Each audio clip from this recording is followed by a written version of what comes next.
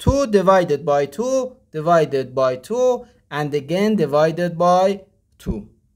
2 divided by 2 gives us 1. And here we have again 1. So 1 divided by 1. And this is just 1. But this answer is not correct, because when we have more than one division in one expression, we have to work from left to right.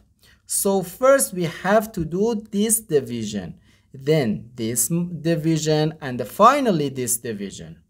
Okay, let's do it. 2 divided by 2 equals 1. So 1 divided by 2 and again divided by 2. No, we have to do this division, not this division. 1 divided by 2, we can write 1 over 2. Then divided by 2. Now, according to the KCF rule, K stands for keep, C stands for change, and F stands for flip.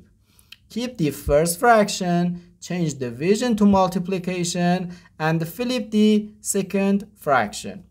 So we can write 1 over 2, then times 1 over 2.